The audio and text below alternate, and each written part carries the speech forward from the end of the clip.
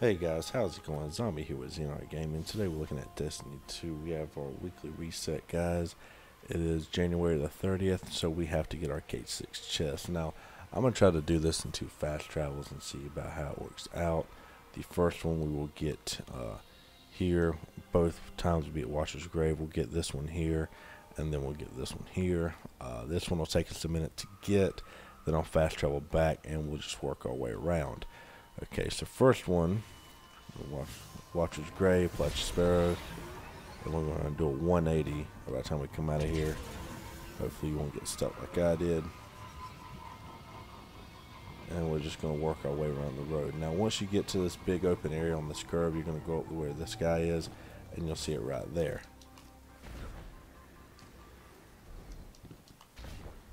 Alright, so that'll give us our first one.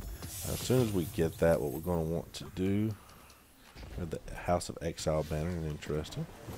Okay, Cayde-6 piece to turn in. Now we are going to come straight down here.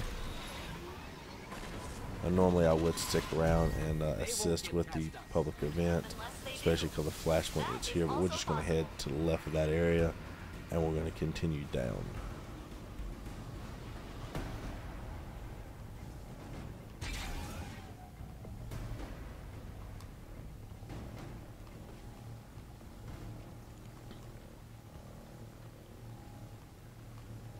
Alright guys, so we're just going to continue our way around, and once you get here you will see that it is there to the side. Now of course, as much fun as that seems to do that, and the temptation honestly is there, guys, to actually try that, but nah, I know it will not go well. So we're just going to run across.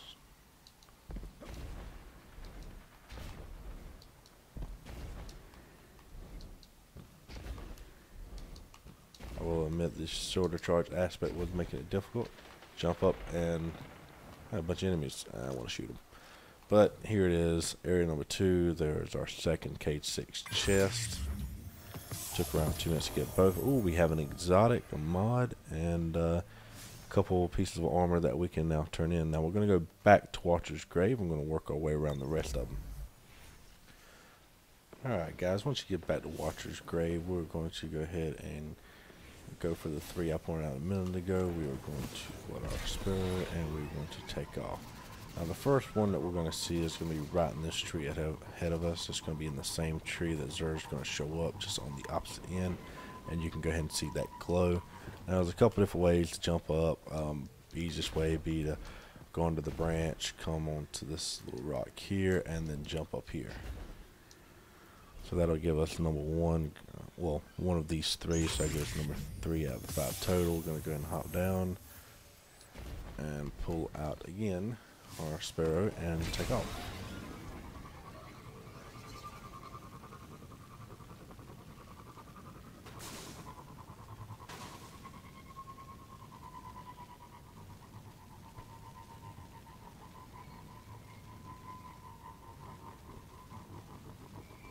Okay guys, as soon as you get in this area, what you're going to want to do is come down. You're going to continue until you see the big red opening on the right, which should be right here. Yes, there it is. We're going to go into this opening here. Oops. I'm going to continue down. When you get to this blue light, we're going to take a right into this little cave. Once the load screen, there it is, and there. That'll give us number 4 out of 5, and we only have 1 more to go. Now, it was slightly disappointing to get that, but you would definitely not hear me complain, considering that I did just get an exotic. So, yep, no complaints here.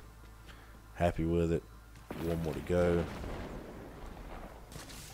And for that, we're going to go and hop back on here, and we are going to brave through the dangerous, yeah, I know, it's funny.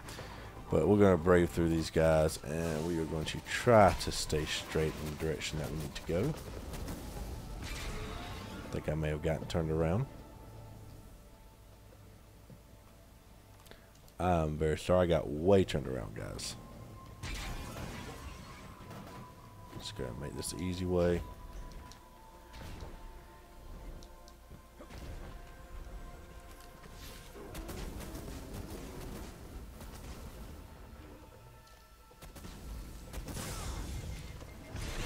Missed.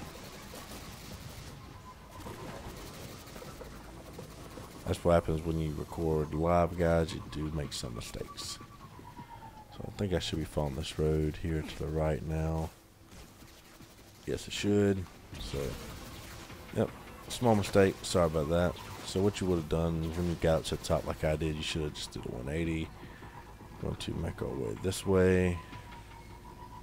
And here we go. Once you see this red little boost here, you'll come down and it is here inside the Vex mill. So you're going to be quick when you grab this one.